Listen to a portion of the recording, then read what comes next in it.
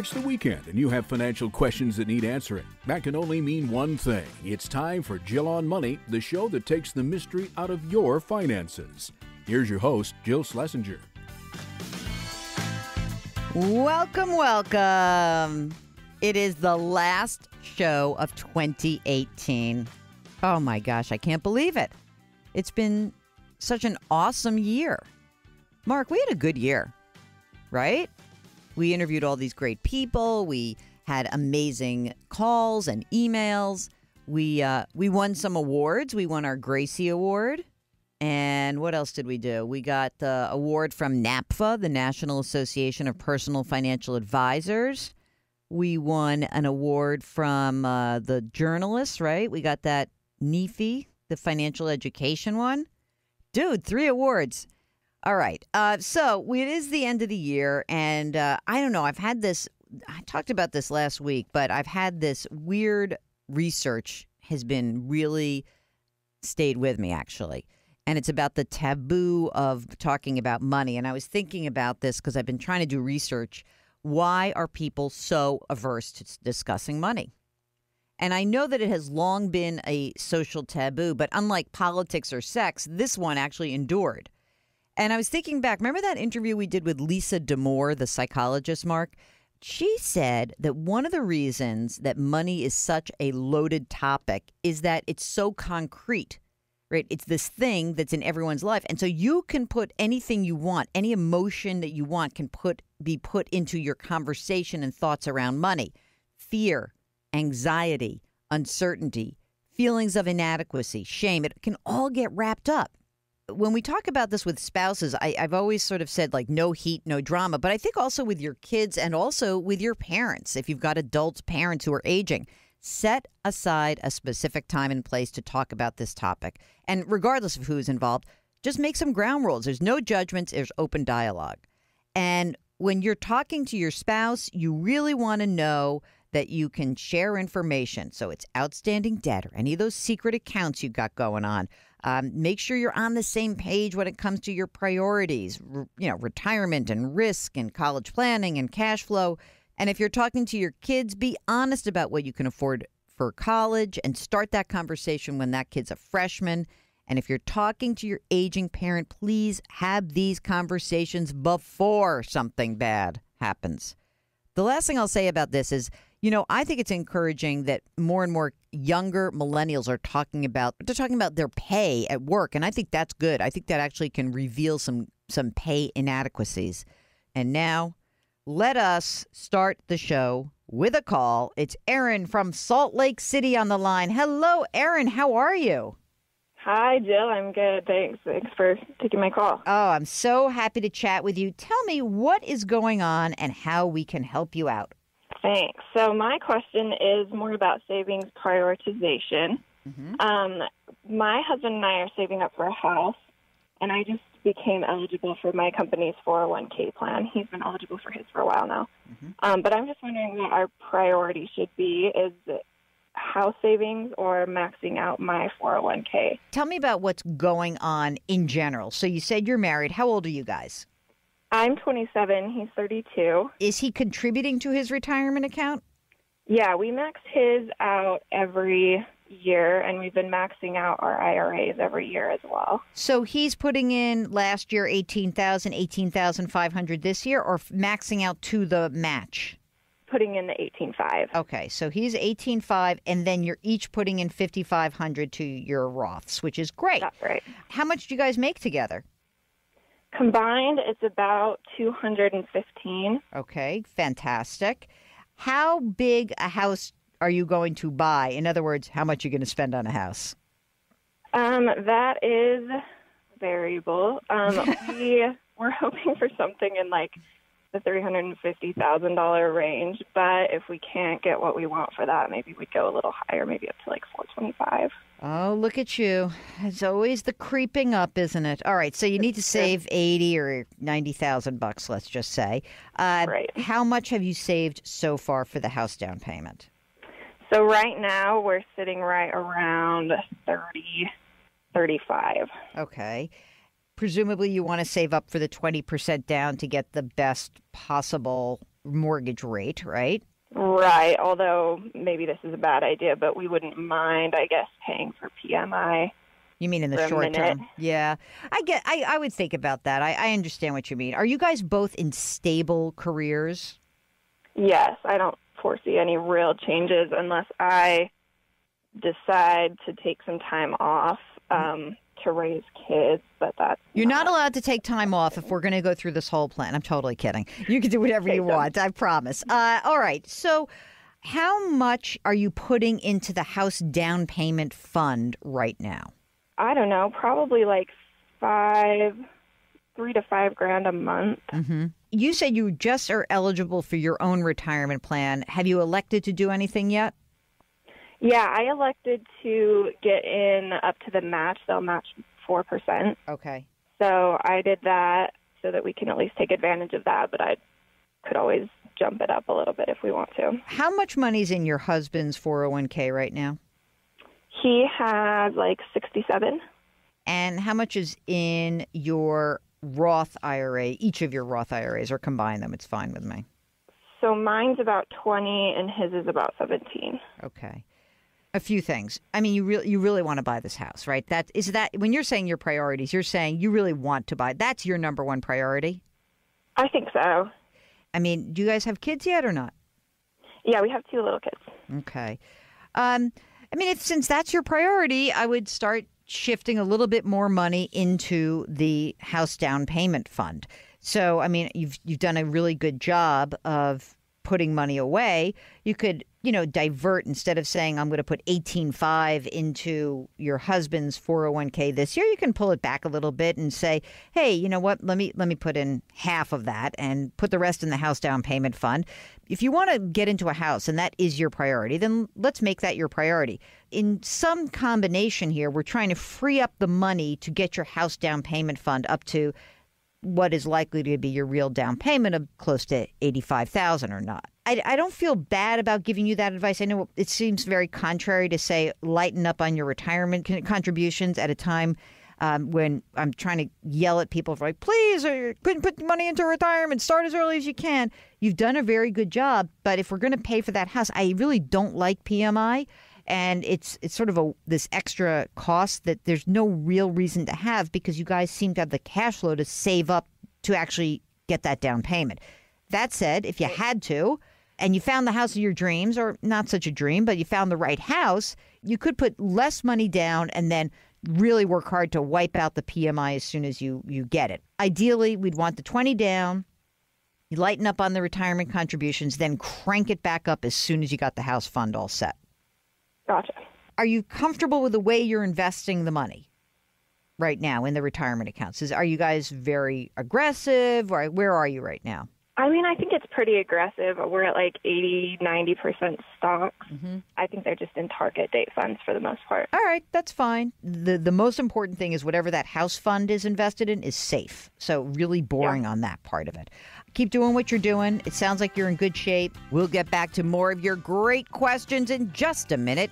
You are listening to Jill on Money. And if you've got a financial question, we'd love to hear from you. All you have to do is hop onto the website, jillonmoney.com, click on the Contact Us button, and check out a lot of the content we've got while you're there. Okay, we'll be right back.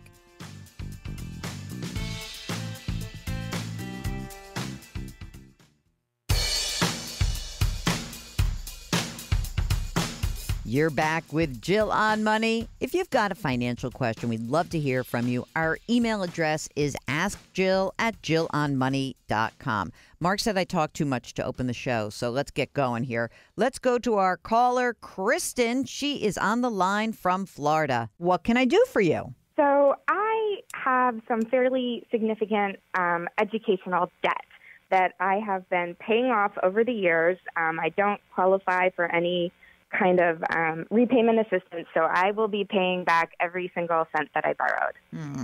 And yes, and I have basically I have 2 sets of loans, and I have a little emergency fund that I've been working on. And because the interest that I'm paying on my loans is so much higher than the interest I'm getting on my emergency fund, I was wondering if it would make sense to use my fund to pay off one of my loans. Okay, so tell me what you have left in the loans. So I have about $28,500 left in my consolidated federal loans. Those have a set interest rate of 4.45%. Okay. And then I have about $16,000 that are in variable loans that right now I'm paying about 4%, but I'm seeing it go up. Okay, so that's the one that's a little bit more at risk because you're scared it's going to keep rising. Yes, that's the one I'm scared of. That's the one that I could pay off with my emergency fund, if you think that makes sense. Okay, so you've got these two debts. How's your income? It's not what it used to be, but is steadily improving. I just got a little raise, so I'm making about $133 now. 133. Are you single or married? Married. And does spouse earn a decent living? He's an academic. So that's a very funny way of answering the question. So he's not going to lose his job, but he makes no money. Steady income. Yes, it's steady, though. How much does he earn? I would say he averages about $85 a year. Oh, that's good. Is he like a tenure track guy? He is. Oh. Are you managing your own student loans based on your income, or do you guys glom everything together and kind of call it ours? We kind of divide things up. So I have been managing my own student loans, yeah. Okay. Are you also making a retirement contribution on that $133,000 of income?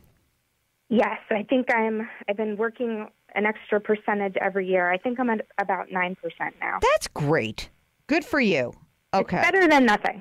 It's 9% better than nothing. So it's better than nothing, okay? You guys got kids? We do.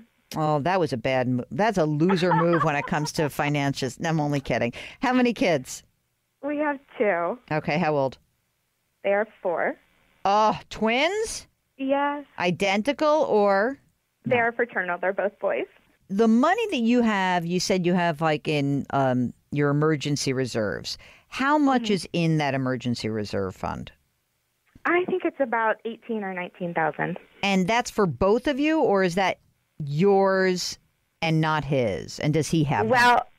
I'm the only one who saves, so I for both of us. Okay. So do you have any idea about how much money you spend on an annual basis? Besides what we're saving for retirement and a little tiny savings in our 529s, we're pretty much spending what we make. I take $250 out of my paycheck every other week. Okay. All right. So it's not like there's tons of breathing room here. So here's the thing. I think your original question is, of that emergency reserve of that $19,000, should I take some of that money and pay off that variable interest student loan, correct? Exactly. Yeah. Okay. And there's no credit card debt or anything nasty floating around out there that I should know about? No. That's the student debt. And you guys own a home or do you rent? We own. And how much is your house worth? It's worth probably $475, almost $500. Okay. And the mortgage that's outstanding, how much is that? I think we have about $324 left on it. Great. What's the interest rate on the mortgage? It's a 4% fixed 30-year. Perfect. Okay. Very good. So I am loath to tell you to drain an emergency reserve fund. I mean, his job is stable, it sounds like. You sound like you've got a bit more variable income, correct? Yes.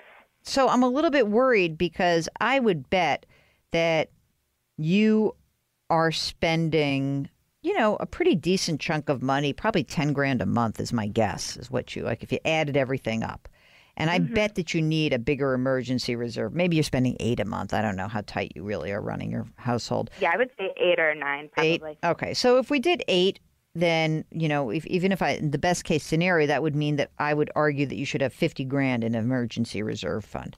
Do you have any access to other money? Do you have like an equity line of credit that's available? Not that you would tap it, but it's available if the crap hit the fan. Yeah, we do. We have a line of $25,000, and we had drawn some of that down, and we're down to about $7,000 left. What was that? Why did you draw that down? When our children first started daycare, my job was more part-time, and we needed some money to pay for daycare. Okay. But but you don't need to dip into it now. No, now we're doing just fine. Okay, great. And is the equity line based on, like LIBOR, some, variable rate? Is it a small amount, I presume? It's variable. Right now, I think it's at about 5%. A few different priorities that I'm going to float out here. I think you need to beef up your emergency reserve fund, but don't do it right this second. So no, the answer to the original question, don't drain your emergency reserve fund to pay off the variable student loan. Next, just for the heck of it, just because I'm a nervous Nelly in general, you've got plenty of equity in your home. Call the bank and say, oh, you know what? We're considering that we would like to do some work on our house and pay some bills. We're not sure yet, but we want to increase the available amount of credit to $50,000 from $25,000. Okay. Just have it. Don't draw it down. Do not draw this down, okay? But you want it available because, God forbid, there is some weird thing that happens. I want you to be able to tap something quickly, all right? Okay. Now, next, priority-wise, given that the home equity is at 5%, pay that down first. Pay that first. Yep, 5% goes first. Next, once that's freed up, then you can start to try to whittle down the 16 and the 28 grand. Okay? You really can. And then, so you got an increase. The reason why, again, everyone listening, I'm not telling her to pull the money out of the house to pay down the loan for school. We are saying have the home equity line of credit established but not drawn down in case of an emergency. You're going to pay off the home equity loan. That's going to be done. Then regular payments on the house. Then the extra money that you have, start pushing it towards the college loan debt.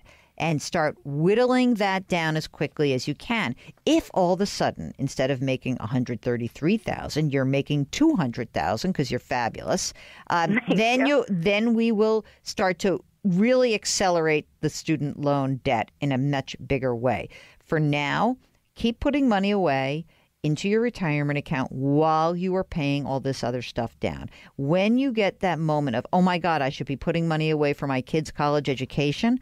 Just think about what Aunt Jill would say. You ready? Don't do that. Don't do that. You've got to take for my children's college. No, screw them. No, I'm just kidding. The reason why is I need to take care of your financial situation first. You're making really good money, but you're not making really good money relative to the fact that you still have some debt to clean up. So once you clean up the debt, what's going to happen is that you are going to keep putting money into retirement. Your debt is going to be gone. And at that moment, you'll pay for some stuff. I mean, look, just out of curiosity, if you added up your student loan payments right now, how much are they on a monthly basis, approximately? Approximately $800 a month. Okay, so like in a few years when the kids are 7, then you'll put $800 a month into a 529 plan. Okay. When we return, more of your great questions. During the break, go to JillOnMoney.com. There you can sign up for our free weekly newsletter. It's free and it comes out weekly. And it's called Jill on Money. All right, when we return, more of your great questions. We'll be right back.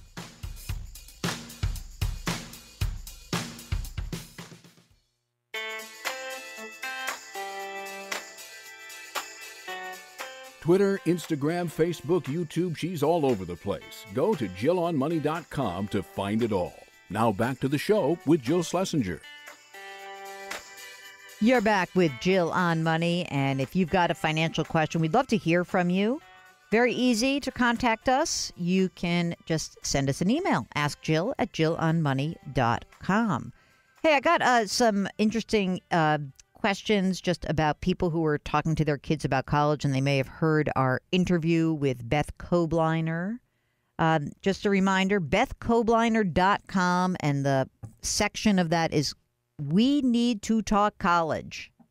That's one thing. And also just want to plug our friend of the show, Kelly Peeler, Next Gen Vest.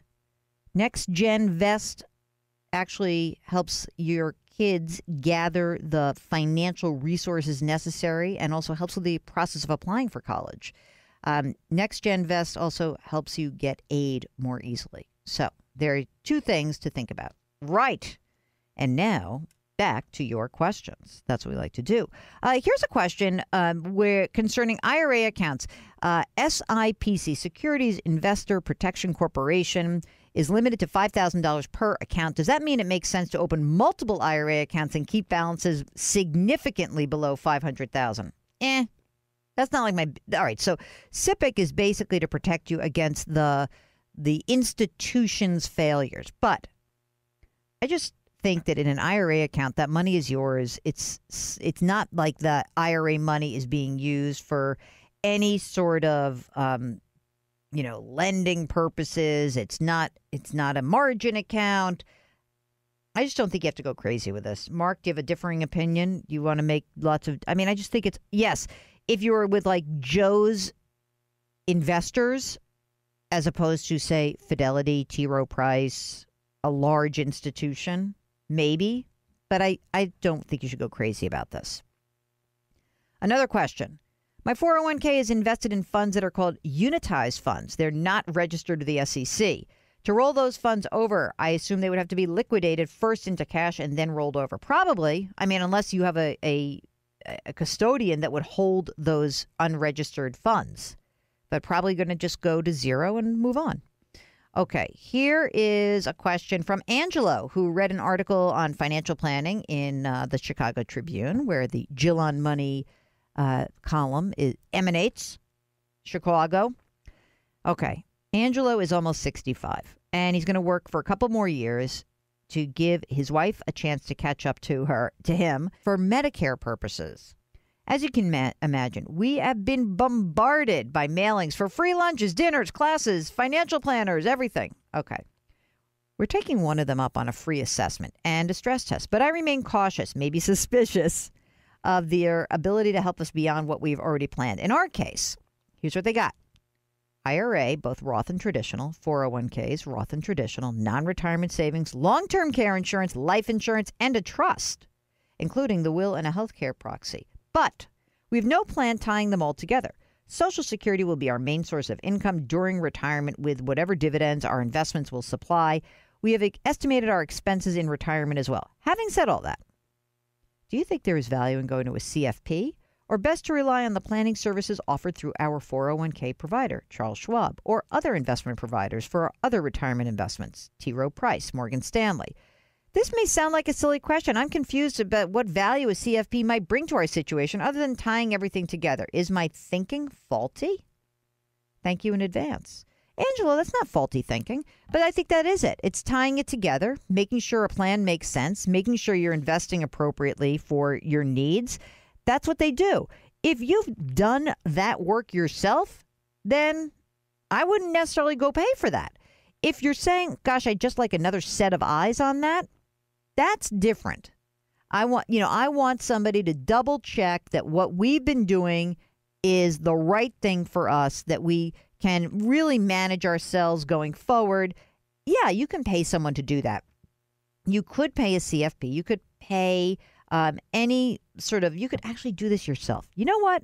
I'll tell you what. Let me make a plug here for a paid service that might suit you perfectly. It is called esplanner.com. esplanner.com. It was actually created by a very interesting guy. I think it's a BU. And it's a paid calculator. And I don't think it's that expensive. I think it's like $150 or $200. And maybe you should go through that first and see the feedback you get, because that might be a more efficient way for you to do it. And then all you're going to do once you do retire is you're going to consolidate all this stuff. And then maybe you don't need to do anything. And I would just pick one of your providers. And by the way, you have three here listed: Schwab, T. Rowe Price, and Morgan Stanley. I would do either Schwab or T. Rowe Price, because obviously Morgan Stanley's full service and it's going to be more expensive. So I would say if you're going to do it yourself, maybe try esplanner.com. It's a paid calculator. We have that on the website if anyone else is interested. Okay. Brenda writes, She's got money in a 401k from a previous employer. The management fee is cheap. They don't do much. I haven't rolled it over yet because the company that has about $70,000 of my other retirement money, a Roth, wants to charge 1% if I roll the $300,000 over to them. This seems high. Thoughts? 1%'s not high. It's sort of standard. So here's the deal. You're going to have $370,000 total. And here's more of the information. She's 67, working full-time, single, hasn't filed for Social Security. Small Roth with present job. Just got a lot of other stuff here, but some paid-up life insurance. Trying to work longer. She said, she wants to quit her job full-time, but she's trying to grow her Social Security for that 8% a year. So lots of things in here. I think, again, sort of a similar situation, which is, do you really want to pay someone to take a look at this? That's number one. Number two, can you manage the money yourself and not put the money at Raymond James? Could you take the 70 at Raymond James plus the new 300 and just go into a low-cost provider? And when we talk about low-cost providers, we're talking about the big firms that have lots of index funds, Vanguard, T. Rowe Price, TD Ameritrade, Schwab. These are all places where you could do this and not pay 1%. And if you don't really want to pay, if you want to pay something but not the full 1%, you should check out some of the alternatives, the online platforms. There are plenty of them out there. Check it out. And if you've got more questions, just follow up with us, okay? Thanks for writing. If you've got a financial question, we want to hear from you. Send us an email. Ask Jill at jillonmoney.com. We'll be right back.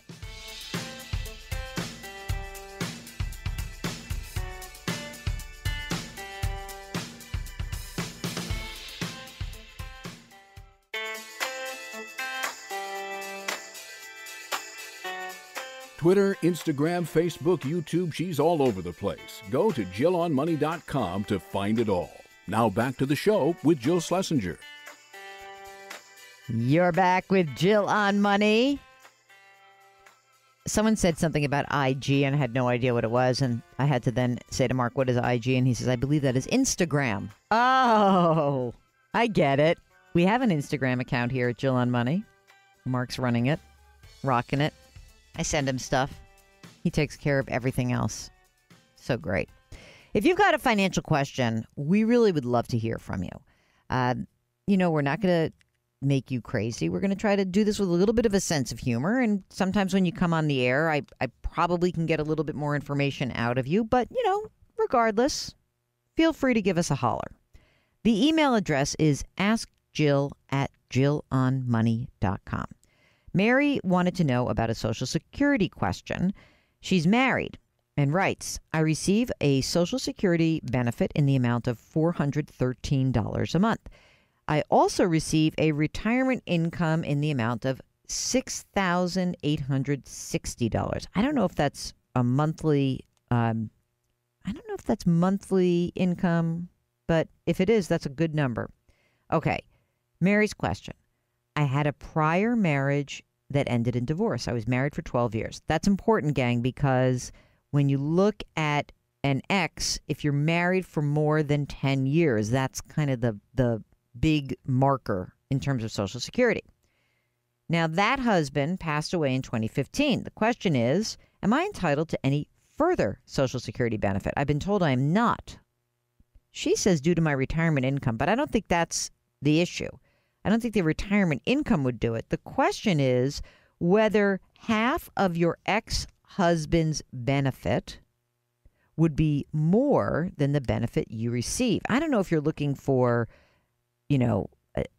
the half of his retirement benefit or what have you, but I'll tell you what. As one guy who was, sort of like talks about Social Security all the time said to me recently, when you have a question, call Social Security. It's like a pain in the neck, but it is actually worth doing. So I would check that out. I think that it's not because of your retirement income that would prevent you. It would probably be that the benefit amount may not be worth it for you, which is completely different, right? Okay. Next question. Okay. Here is from Sherwin.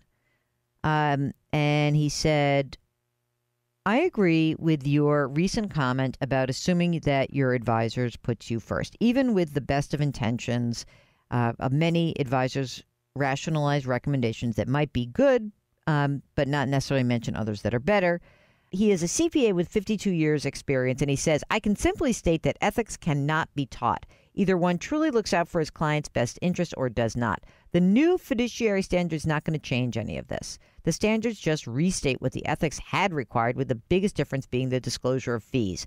Compliance has tried to enforce the concept of fiduciary responsibility for decades. One thinks that laws and regulations will cure everything, but for the most part, it's just a form of substance and nothing really changes. We've all experienced people who have stayed with advisors because the representative was nice and the client has difficulty accepting that the performance of the portfolio was below similar standards based on risk. Investors need to be educated as to the proper questions to ask advisors, then seek a couple of other advisors' presentations before choosing one. Your thoughts on my comments would be appreciated. I disagree. I think that you're right. You cannot. I think that the fiduciary standard would basically make practices that are currently commonplace a lot harder to justify. I think it would be very hard to justify how you would put a variable annuity, inside of an IRA umbrella.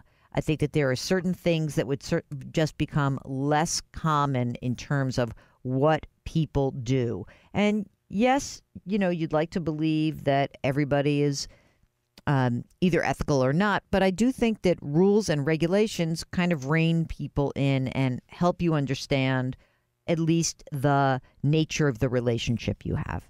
So that's just my 2 cents. Okay. Cynthia writes that she lives in California. Property taxes are painful. She's trying to figure out the best approach to the dilemma and better way to plan for next year. She says, I want to put some money away monthly and have it ready for next year. What's your suggestion? CD, money market, what sites are there, and how can I educate myself? A really good site is depositaccounts.com, and there you're going to find some higher yielding money market accounts. Some of the online products are great. We had the guys Marcus by Goldman Sachs. They have a very good product out there. And I think that I think that, if you can get a couple percent and it's liquid, that's probably where you want to go. I don't think that a CD is going to work as well because you're putting small dollars to work at intervals. So that's what I would do, Cynthia. Check out depositaccounts.com. Look for the higher yielding money markets, and it's probably going to be with an online bank like a Marcus by Goldman Sachs. That's my rec. Okay.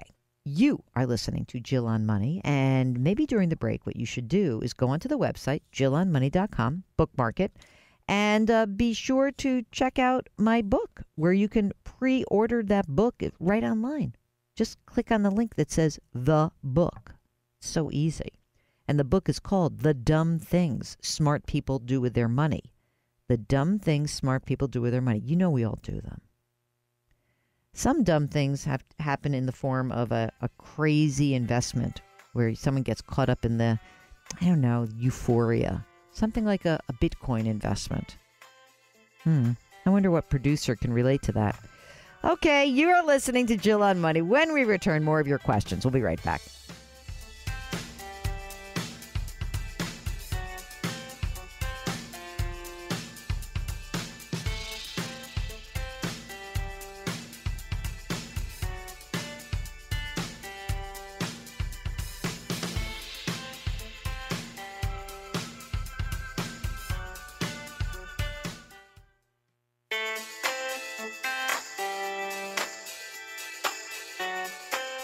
You're back with Jill on Money, and if you've got a financial question, we'd love to hear from you. Our email address is askjill@jillonmoney.com. And here's a question from Tom, who's asking about some 529 timing questions. First of all, I wish you would say this out loud. Question for you, my financial wizard. I like that. I've asked this question of others. I'm stumped them, so I'm going to try with you. Okay. I've got twin girls. They're sophomores at Purdue. They've recently made mention of contemplating post-grad degrees for them. Got my mind racing. I've funded undergraduate costs, but not beyond. Once they make their decision, I want to restart contributions for them. And my question is, can I use future 529 contributions to cover qualified education expenses from prior calendar years that were funded with alternate sources? No, you can't. I actually know that. You can't do it. You can't go backwards. And the money that is used for 529 has to happen in the calendar year. So there are rules about that, and so you can't, unfortunately. So no. I'm sorry. And those are my thoughts. So one thing to think about is if you've already paid the money, you can't get it back. You can use future contributions to cover their money. And if you've already, in other words, if let's say that you've got some money left in there, what you may want to do is try to pay some out of cash flow and let that 529 money continue to accumulate. Or you could do what Mark would do, which is you're on your own for grad school. That's the general thesis he's got going. So you cannot use future 529 contributions to cover your prior calendar years that were funded with alternate sources. You cannot do that. So, sorry, the wizardress has spoken. Okay. All right, that's it for the hour. And when we come back, we're going to get into more of your financial questions. So, please just give us a holler. Ask Jill at JillOnMoney.com. And during the break, why don't you just sign up for our free weekly newsletter? You can do that on our website, JillOnMoney.com. We'll be right back.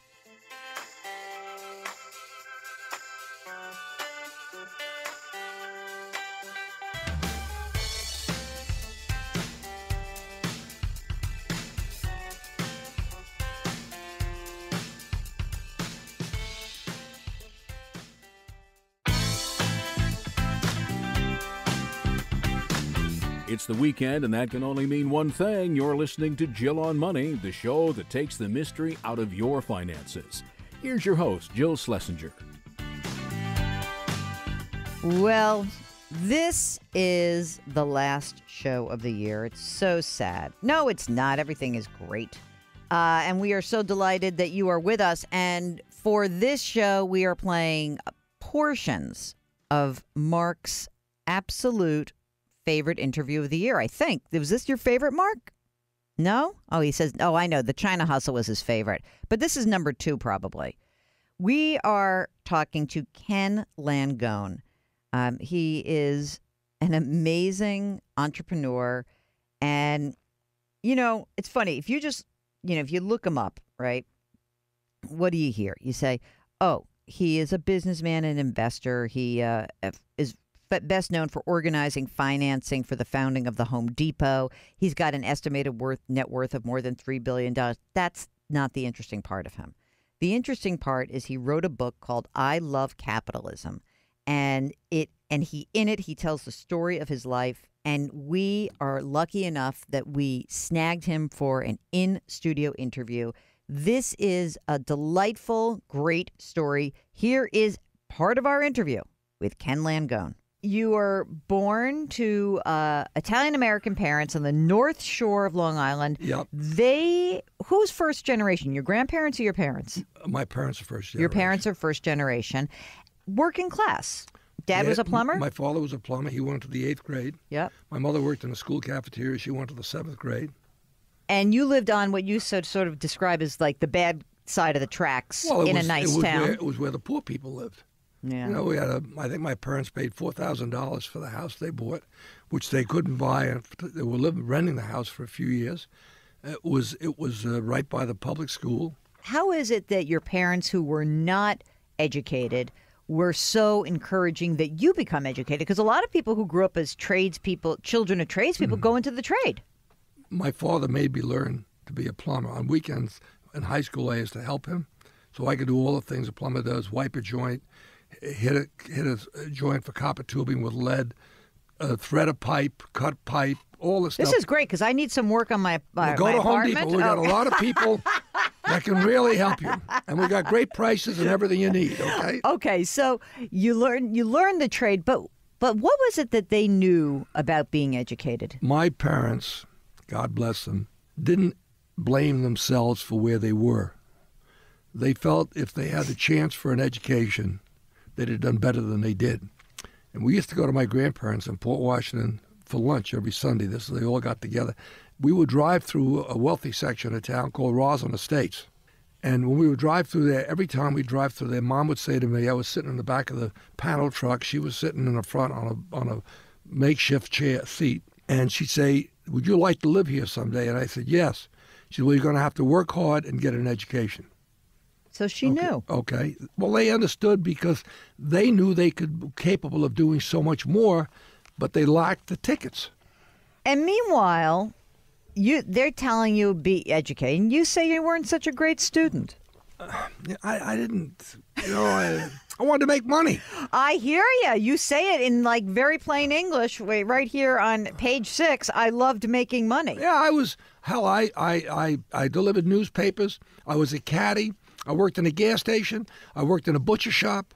I used to take the cardboard out from the liquor store. There was a supermarket in Roslyn called M&H that opened up. At the same time, I was working for the butcher shop, which was a competitor.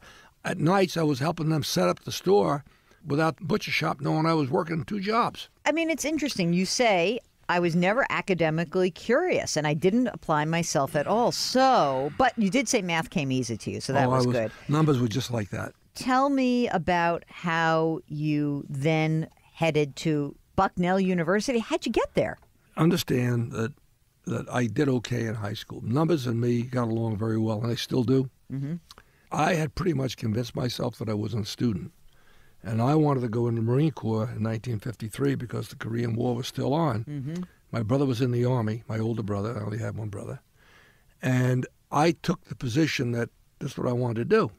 Well, Eisenhower had different plans and he ended the war. Mm-hmm. So I said, what am I going to do? And I went to see friends of mine from Port Washington, Jim McNamara, J.R. Davis, Stan Cutler. They were at Bucknell. I went there, and it was house party weekend. And I said, geez, this is what you do in college. I could do this really well. Well, this fits me. Yes, I can execute on this. So they had Saturday morning classes, and that Saturday morning, they said, look, we have to go to class. Why don't you go over and see the guy over in the building over there? He's the guy that lets people in. It was called the registrar. His name was George Faint. And I went over, and I'm sitting there, and he said, what are you waiting for? I said, well, my friend said I should come see you. What about? I said, well, I'm in high school. You're a senior? I said, yeah, well, what are you going to do? I don't know. He said, well, come on in my office. So we talked for an hour. The following Thursday, I get a letter from him that if I want to come to Bucknell, he'd be happy to have me. That may be the best decision that anyone from Bucknell ever made. No, the best decision anybody from Bucknell ever made, yeah, and it's in the book, was my economics professor who wanted to know if anybody ever told me I was stupid. And I said, yes, everybody. And he said to me, you know the only sin? You believed it. And that's great advice. And he said to me, how you doing in your other classes? I said, about as bad as I'm doing in your class. He said, well, you know, you're going to be out of here in January. I said, yeah, I know that. And he said to me, is that what you want to happen? I said, no, I don't. He's okay. He said, I'll make a deal with you. I'll reach out to all your other professors. You promise me you'll give it everything you got, and we'll see if we can pull you out of this nosedive. And they did. It's something interesting to me that many people will say the difference between someone making it and not making it. I know you're involved in the charter school movement. Right. It can be anyone from a coach, a music teacher, an academic teacher who just says, hey, you, Ken, what's going on here? And they see something in you. Yeah, look, every place I look, I see people that I know have helped me to do what I've done. And in many cases have done more than I've done myself. And that is why you say you are not a self-made man. I am the furthest thing from a self-made man you'll ever know. Okay, and my regret on that, not regret, I hope I didn't, I don't know how many hundreds of names there are in there, but I hope I didn't leave anybody out. But if I did, it was a bad memory, not that they didn't participate. Let's talk a little bit about how you left college and you said you're going to go, it's like where the bank robber goes. He's going to go to the bank. That's where the money is. Right. You said the money's in Wall Street. So you graduate and you go talk to some folks. I do love this advice from Maurice Hart. And he says, quote, let me tell you the lay of the land. We have Jewish firms for Jewish kids. We have WASP firms for WASP kids. The Irish, we make the clerks. We put them on the floor of the stock exchange. Italian kids like you, we put in the back office. What'd you think when you heard that? I didn't appreciate the fact that here was discrimination. But I know one thing. I made my mind up. That ain't going to hold me back. You have no idea the price we're paying for our entitlement system in America. Not the money, but the number of people that don't get a chance to develop self-respect by doing it for themselves. You got to respect yourself first before you're going to respect anybody else. Somebody who has no respect for themselves has a difficult time seeing good in somebody else. I viewed that more as an opportunity than as a setback. But I admired him. He was with a firm called New York Hanseatic, and I so admired him for being so thoroughly blunt with me. Okay, we'll be right back with more of our fantastic interview with Ken Langone. If you've got a financial question, you're ready to figure out what to do to make 2019 really great for you, give us a holler. Ask Jill at JillOnMoney.com. We'll be right back.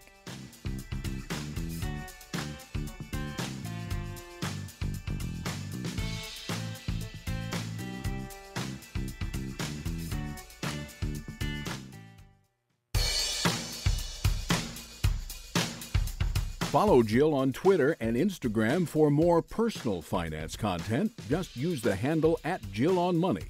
Now, back to the show. You're back with Jill on Money, and it's the last weekend of 2018. Are you taking stock? Are you just trying to figure out where you stand? Are you trying to get a handle on what you're going to do next year to make your financial future just a tiny bit better?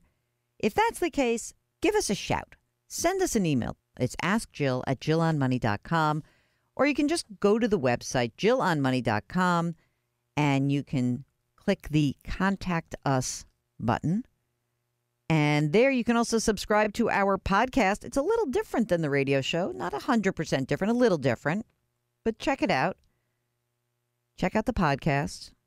You can subscribe right on our website at JillOnMoney.com. Okay, we're going back to our interview with Ken Langone. Again, this guy is such a character. He is so much fun to be around. He also just happens to be a very humble dude. And when you hear his background, you know, he sort of describes himself as a poor boy from Long Island. And how he got to sort of the top of the heap in business, including being a co-founder of the Home Depot. The story is amazing. He actually began his career on Wall Street. And, you know, Wall Street was such a different place then. And for him to actually figure out how to find his way and get to the best firms and this, that, and the other, it was really different. I mean, he even talks about how as a sort of a young Italian kid, the white shoe firms on Wall Street weren't that interested in him. It's almost like if you were anything but a WASP, you couldn't get a job back then. So listen to this. It's so great. Here's more of Ken Langone here at Jill on Money. So I want to talk a little bit about how you did get into Wall Street selling securities, and that was in the early 60s, and talk a little bit about what you did and how you then ultimately met Ross Perot. Okay. I was called back. I was in the Army once in 58 for 6 months, and then I got called back when they built the wall around Berlin in 61. When I got out in June of 62, I made Wall Street had the biggest crash it had had since 1929 in May, and everybody was leaving Wall Street. And I said, hey, this is my moment to strike. And my father-in-law, God bless him, he was in the business, and he set me up with a series of appointments. And the fact that people were leaving and the firms were cutting back, I kept going. I really was getting discouraged, but I wasn't going to give up. I had a wife and one child and a second one due in September of that year. And I met a man, and he said to me, I'd like to hire you. His name was Jack Cullen. He said, I'd like to hire you. But he said, we're cutting back, and we just can't do it. And I said, but he said, I think you're going to be a big success. He said, I think you got certain talent. I said, what's that? He said, well, you strike me as a very sensitive guy, and that's a great, great talent to have if you're going to sell. So he thanked me and said he couldn't help me. And I got in the elevator and I went down to the floor, down to the lobby, and I thought to myself, I said, wait a minute. I went right back upstairs and I said, I'd like to see Mr. Cullen again. And I went in, and he said, what's up? Did you forget something? I said, no. I said, let me ask you a question. What do you pay a secretary? He said, we pay him about $150 a week. I said, can you pay me as a secretary? He said, what do you mean? I said, can you pay me $150 a week? He said, well, you can't make it on that. I said, no, that's my problem. I was teaching at NYU at night. By the way, consider this. Barely 10 years from when I was told I was going to get thrown out of college, I'm now teaching at one of the great business programs in the country. And so I said, I'll make it. Don't worry about it. So then I said, but there's only one condition. You have to give me every account you're not doing business with. And boy, then I went to work. That's great. And so you were selling. Selling like crazy. And you are a salesman at heart. I love selling. Even if you love the numbers, the selling, you're a relationship guy. That's the sensitivity that he saw. It's all about the people. Absolutely. And that includes companies. Great companies are run by great people. Home Depot is a success it is because we had people like Bernie and Arthur and Pat. These were our partners when we started the company. All right? And these men were unique and special in every respect. All right, let's get back to Ross Perot. So how'd you meet him? I went to a party in Washington in 1968. And I met a man there who said he was Perot's partner and Washington representative. Now, I didn't know who the hell Perot was. I didn't know what he did. And he started telling me, and I said, gee, that sounds like that's interesting. And he said to me, I said, gee, is there a chance I can get in to meet this man? He said, well, call me on Monday. I'll see what I can do. His name was Jack Haidt. I called Jack on Monday. He said, look, you got an appointment. He said two things. You got 30 minutes. And he said, don't use any bad words. So I said, and you're a little rough on the bad words side. I am what I am. I know, me too. Okay. Can't do it here, but Is what it is. I understand. You know, if you live in a trading room long enough, that becomes part of the territory. So anyway, I went down and I met with him, and exactly at the point I was supposed to get in, I got into his office, and we were 30 minutes, and for 29 and a half minutes, he told me everything he'd heard from Goldman Sachs, Whitewell, Merrill Lynch, Clark Dodge, GH, all these firms that were really trying to get his deal. And when he got all done, it was about 30 seconds left. And he said to me, well, what do you think of what I just said? And I think, well, I blew the 30-minute rule, right? Right. So I said, Mr. Perot, I said, pardon me, that's the biggest pile of horse I've ever heard in my life. That's awesome. And he looked back, he took back, and he said, what do you mean? And we talked for 13 hours. We talked till 1 o'clock the next morning. Good God. I had not brought any clothes down, so he was driving us around Dallas looking for a drugstore where I could buy some toiletries and a T-shirt. Oh, my God. And we found out in that meeting, we were married the same hour, the same day, the same year. His values and his integrity was so precious.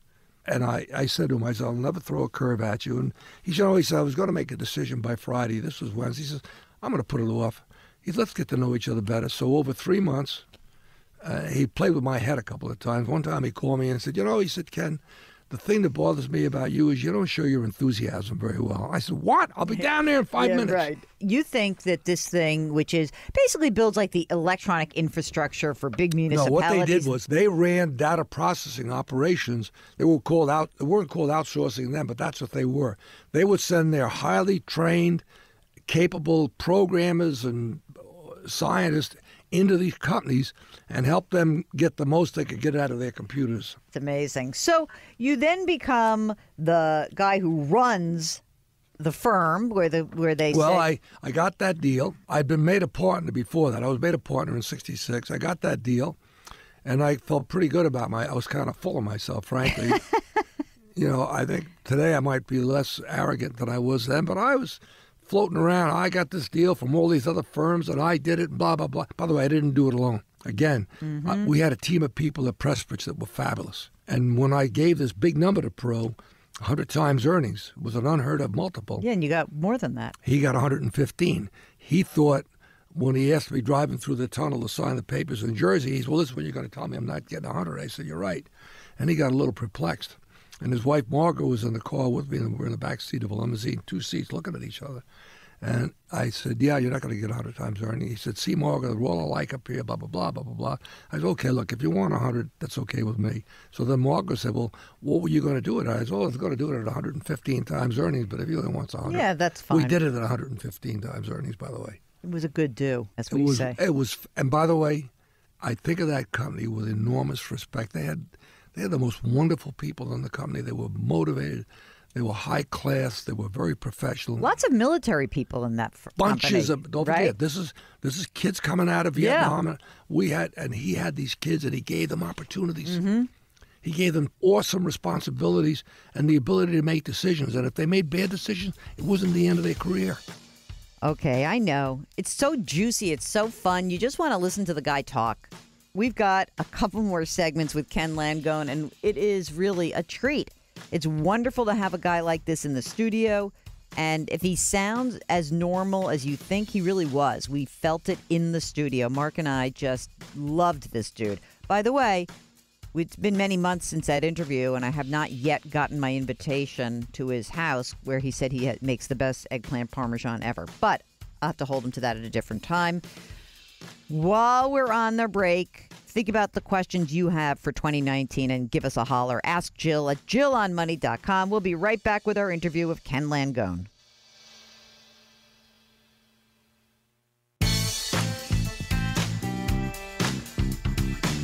If you've missed any part of the show or want to check out a past show, go to JillOnMoney.com for more great personal finance content. You're back with Jill on Money, and we are so lucky because we are rebroadcasting parts of our interview, some of which did not make air the first time around, of our interview with Ken Langone, American businessman, all-around cool dude. Now, Ken Langone was instrumental in bringing together all of the money, but also the right people to start a huge company, the Home Depot. And in this part of our interview, he recounts what happened. And it's kind of fascinating because on one hand, you say he met some guys, they had an idea, and he started to think about what he could do to raise some money. That's true. But you need someone to marshal a good idea and get the right people and then get the financing. And when you hear about all the pieces that came together, you don't think, oh, I could do that. Because it sounds actually pretty darn hard. And it wasn't all smooth sailing. He tells you the good, the bad, and certainly some of the ugly. So here's Ken Langone's story of the Home Depot. So I want to just flash forward, and I would love for you to tell the story of Bernie Marcus, Arthur Blank, and the roots of the Home Depot. Okay. The roots started, a very good friend of mine in Philadelphia, Gary Earlbaum, had a chain of home centers who I had brought public called Panorama. And they were experiencing difficulties, 75, 76. And Gary had hired me as a consultant. And we were in his office one day, and I said, look, we ought to have a model. If we're going to fix this, we got to look who's the best out there. Now, the home center industry then was regional. You had Rickle, Pergamon, Channel here. You had Heckinger's in the Mid-Atlantic. You had Scotty's in Florida. And you had Handy Dan and Angels out in the way. So Gary says, Ken, there's a guy out there, Bernie Marcus. He's fabulous, does a great job. I said, okay, can you get me an appointment? Long story short, the next day, I was in L.A. having lunch with Bernie Marcus. And I met him, and then and now, spectacular human being. And we bonded. And he was running a company that was 19% owned by the public and 81% owned by an industrial company called Dalen. I ended up buying almost all of the 19% in the market. I kept buying it for myself and for clients. And he persuaded me one day to sell my stock to the guy that owned 81%. And I said, look, the guy doesn't like you, and he's going to fire you. And he said, no, he needs me. He didn't know the business. I said, I'm telling you, I'm warning you. Nope. So this guy paid me a very significant premium to buy us out, all of myself and my investors. 4 months after he bought us out, he fired Bernie, he fired Arthur, he fired Ron Brill. And Bernie calls me up, no health insurance, no stock, no income, 3 kids. I need a job. I said, forget about a job. When can you come to New York? And the next day he comes to New York. We sit in the Peacock Alley at the Waldorf Astoria with him, myself, and a fellow by the name of Jerry Grossman, a lawyer, a labor lawyer. And they'd committed a labor law violation. That's all it was, civic. Mm-hmm. It means the union gets certified. Bernie earlier had told me, we owned the stock for 2 years. In that 2-year period, Bernie and I used to go walk store openings. When they were opening a new store, I'd go with them. And it was wonderful. And one walk in Houston, he says to me, don't get too excited because somebody's going to figure out the Achilles heel and it's going to change this industry. I didn't know. He said, well, tell me. I said, tell me. No, I can't. I'm not going to tell you. So when he got fired, I said, he comes to New York. I said, all right, you just got hit in the ass with a golden horseshoe. Let's do that thing you said is going to change the industry. He said, what do you mean? And I reminded him. And he said to me, let's do it. And we initially went to Perot, and it wasn't going to work. So I went and lined up 40 people that all had done very well with Handy Dan, and we put together $2 million, Arthur, Bernie, and right after we incorporated, they found another guy, a merchandising genius by the name of Pat Farah, and we brought him on board. And he was 2 months after we were founded, but he was effectively one of the founders of the company as well. And the rest is history. So one thing that I found interesting was that started with the aim was to open 4 stores in Atlanta. 2 of them opened, but it was not smooth.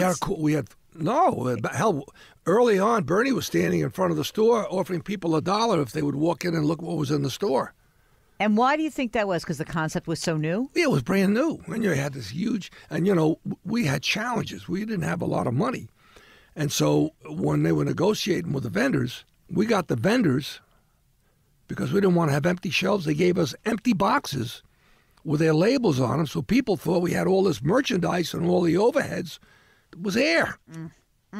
So when did you have the sense that it was going to really be as big as it became? What was the beginning when you were sitting? When Bernie got fired. Talk about that. Look, Bernie is fabulous. And I knew Bernie was going to be a big success. And Bernie knew the business. Bernie had a great knack for having good people around him. That's critical. So I had a good start there, and Bernie had, and we still have, a very close relationship. We had to persuade Arthur to come. He was not sure he wanted to do it. Pat Farah was running his own store, which was doing very well in terms of physically, but financially it was a disaster. And eventually he had to bankrupt it. It was then we got Pat to join up with us, and we did it. But I never thought we'd have 400,000 employees, but I thought we had a chance to have a great business.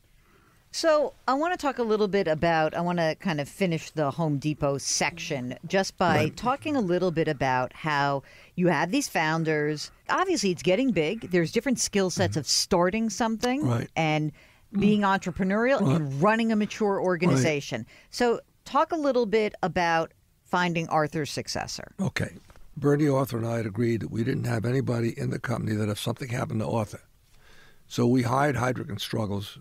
And it turns out at the time, coincidentally, I was on the board of General Electric, and this was when Jack Welch was going to make his decision about his successor. Unfortunately, he picked the wrong guy. It turned out to be a disaster. Bob Nardelli was the only one, and Bob had done a great job. I was on the board of GE, and I saw the great as an operator. Yep. And this is what we needed. We were growing. Don't forget, we were opening 200 stores a year then, staggering amount of stores, and it was getting away from us. And so we brought Bob in. In fairness, Bob did a great job for 4 years, and for whatever reason, he sort of lost whatever it was. What he had done in the first 4 years left a lot to be desired, and we had to make a change. We had a serious morale issue in the store. What do you think, in your mind, could you have identified some of Nardelli's weaknesses early on? I can't answer it objectively. Bob got caught up in whatever it was, but it was beginning to unravel this culture, this very precious culture we had about these kids that work in the stores. These kids are special. All right, one more segment. We wrangled him for quite a long time. He was in the studio forever. More with Ken Langone when we return. It's Jill on Money. Go to the website, jillonmoney.com, and you can read, listen, and watch all the great content that we produce. We'll be right back.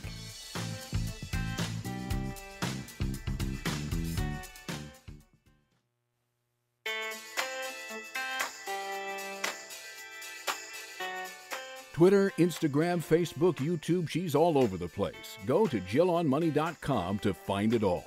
Now back to the show with Jill Schlesinger.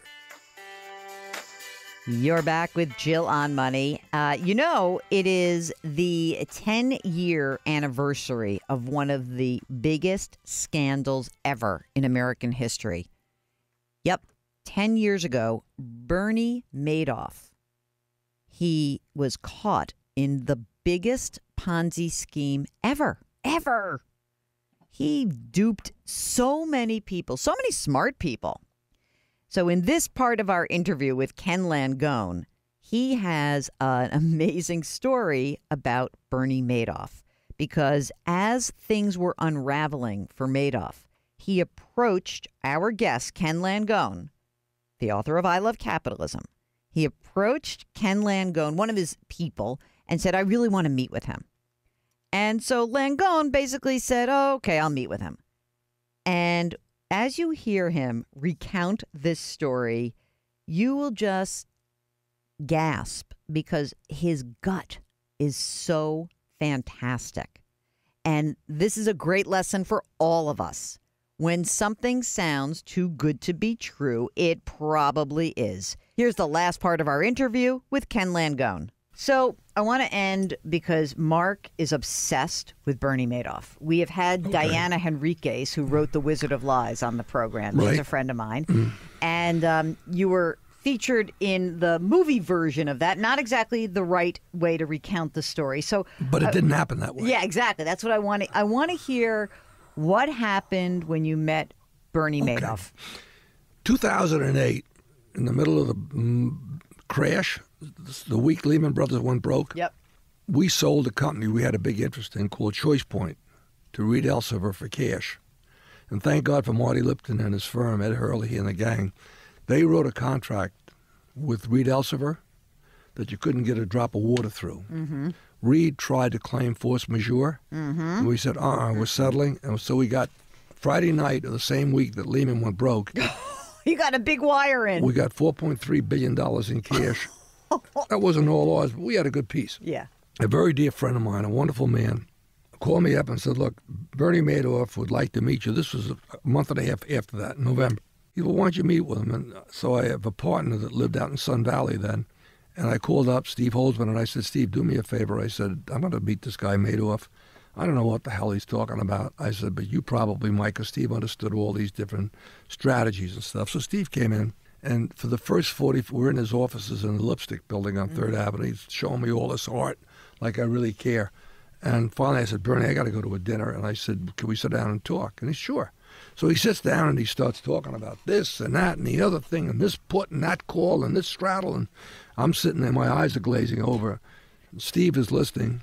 And then he says to me, and look, he said, I can only take $500 million for this deal. He said, it's not big enough for me to give all of my existing clients, so I'm going to give it to you. My first reaction was, wait a minute, how would I feel if I was one of his clients? And I found out he's got this phenomenal bird's nest on the ground, but he's giving it to a guy he's never done business with before and keeping me out of it. I didn't say anything. I said, well, Bernie, I got to leave for dinner. And so we thanked him. We got in the elevator. We went downstairs, and I said, Steve, I don't want to do business with this guy. I thanked him very much. I said, I don't want to do business with this guy. He said, why? I said, look, if he's going to screw his existing customers, I might be the next one to get screwed. I don't want to do it. I said, I think it's bad faith not to offer this deal, which is supposed to be a slam dunk deal, to his people. Mm-hmm. He said, well, let me think about it. So the Friday after Thanksgiving of that week, Steve called me and said, Ken, you're right. I don't want to do it. I said, well, do me a favor. Call him up and be polite and respectful. Just tell him we're going to pass. And that's how it happened. And Hollywood likes license. They need drama. Exactly. Meeting this guy, he was teetering on the edge of... He was slick. Really? I wouldn't want to play poker with this guy. He knew he was going down when he was talking to us. That's what I think, timing-wise. If I was playing poker with this guy, he'd have all my clothes. He'd have all my houses. This guy was Mr. Cool. I want to wrap up, and I know that that capitalism is sort of the theme of the book and why you love it. That's really the story of your life. I want to also point out a couple of the things that you say, that you have curiosity. You are notorious for asking more questions than any other director on a board. Yep. I didn't give a blank if my question showed how stupid I was. You also, I guess, was interesting is that you note that this is not a zero-sum game. And you say in the book you were a lifelong Republican for some time, but you also have spoken publicly about how you're concerned about income inequality. Absolutely. Could you explain that a little bit? Sure. If the gap between the well-off and the not-so-well-off gets big enough, you put the people that are not so well-off to say, hey, you know what, nothing's working for me. What happens? You get a Cuba, you get a Venezuela, you get a Russia. We've got to figure a way out to bring everybody to the party. The most exciting thing to me about Home Depot, a lot of things about it, We have 3,000 kids today who started in the parking lot, fresh out of high school, pushing carts in. They're multimillionaires. Is that because of the stock, or they work their way up? No, Totally. stock. No, we give them options and stock saving. Look, I think of my mother and father. They were down at that end of the spectrum, and I know how they struggle. Mm-hmm. We've got to do a better job. I don't have all the answers, but I know we can't allow these people, all of us as citizens, we can't allow these people to not participate in this great dream called America. Well, I can't thank Ken Langone enough. He was so generous with his time. It was great to speak to him. If you want to buy his book, I Love Capitalism, good last-minute pickup. If you say, hey, what's on sale? What's there? What's that? Do it before the end of the year. It's so much fun. And we will be back with more. One little bitty segment, a question from one of you. It's Jill on Money. Back in a minute.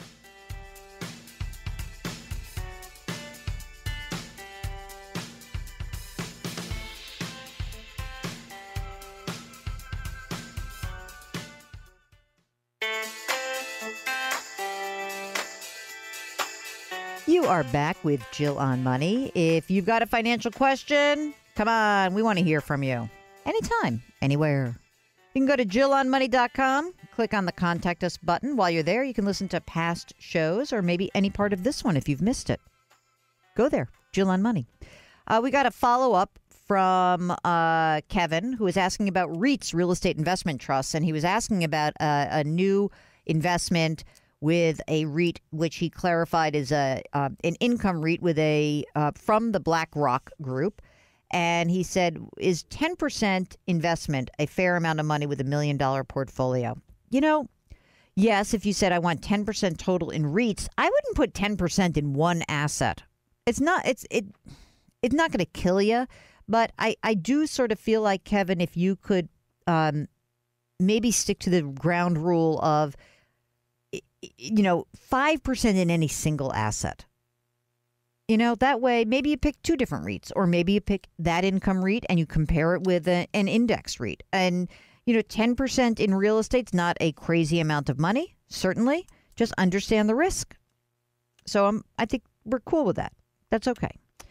Okay. Oh, boy. Got some long ones. I'm trying to get something here. Okay, here we go. Here's Tina wants to know, what's your advice on a fixed indexed annuity? I'm a novice. I'm interested in guaranteed income after retirement. I don't know why you know what it is? Annuities appeal to our sense of safety and security. But you all think that when you buy these products, it comes basically like free, as if the person selling it to you is working at the Red Cross. Here's what I would say, Tina.